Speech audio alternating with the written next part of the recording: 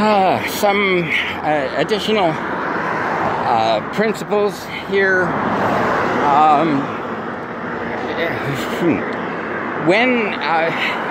Even when we're not dealing with a traditional law legal system, we are dealing with legal systems that go back, centuries, if not millennia. So we,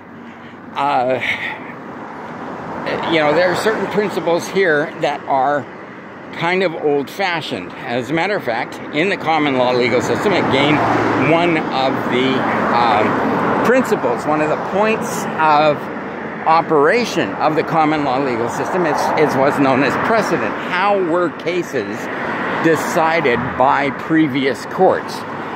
Make sure that you are not too inconsistent with what somebody else has decided in the past.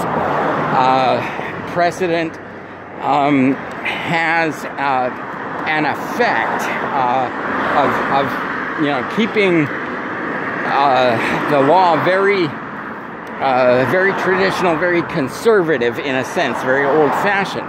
And of course, we are now dealing with completely new technologies and sometimes even principles and concepts which do not work well with the standard ideas of the past. For example, what is information? What is data?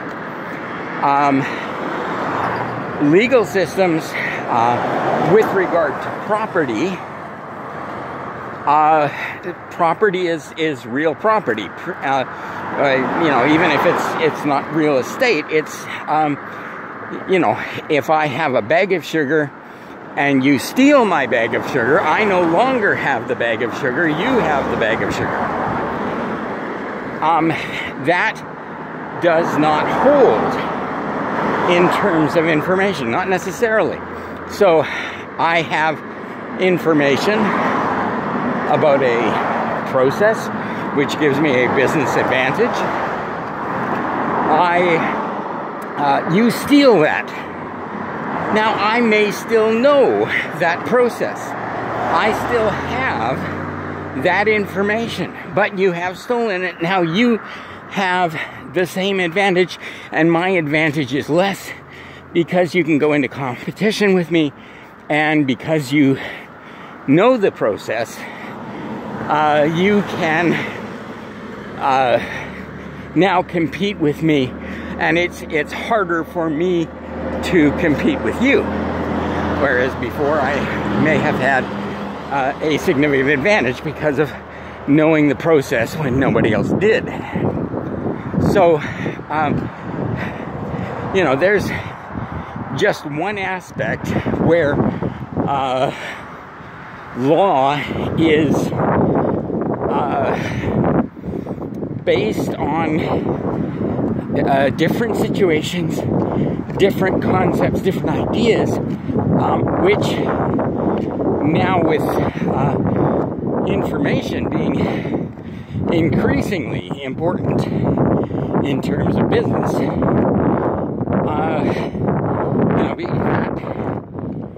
puts a whole different complexion on how do you decide these things.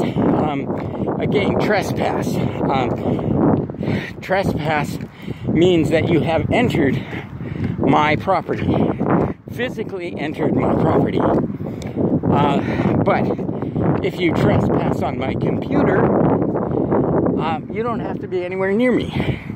You can be on the other side of the world and still trespass on my computer. You can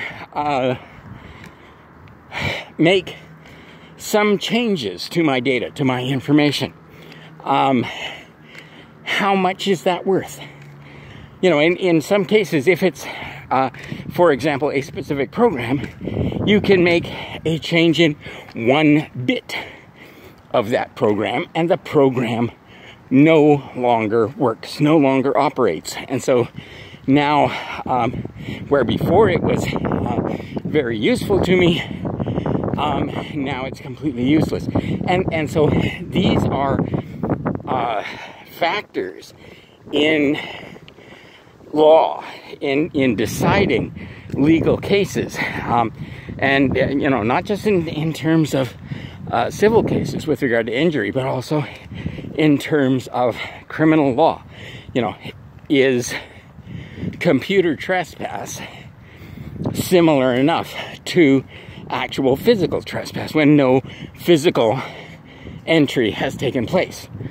You know, breaking and entering. You have broken a lock. Well, maybe you have broken an authentication system and obtained access to a system without physically breaking anything. You have left the lock, in a sense, intact, but you have gained access. You know, is that still break and enter? Is that still trespass? Is that, you know, how do these things affect it? So, if, you know, is information an asset? What type of asset is it? Is copying a crime if no data is lost to the person who originally held it? Is service an asset, and therefore is denial of service a crime of some type? Is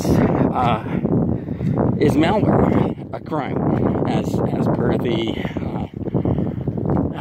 Melissa, well, and I love you, viruses as well? You know, was this a crime under the legal code of the country of origin? Well, again, you know, here's a situation, and there are many situations under civil law legal systems where creating malware isn't a crime. And so if somebody in one of those jurisdictions creates malware and uses it, releases it either on the world or specifically targets somebody, is that, you know, is that a crime? It's not a crime in their country. And so can you even, you know, make a case for extradition or something to charge them in your country, because it is a crime in your country, what they have done. So all of these things have to do with decisions to be made in regard to these situations, these principles, which are now presenting us with difficulties, because the law was written at a time when these factors just were not in play, did not really exist. And we have to decide, you know, our legislators, our courts, have to decide, you know, what do we do about this? What new laws do we have to create? How do we interpret existing laws? If it's a common law legal system, and you know, all of these things we need to decide. It's all part of what we have to do with regard to the law and information security.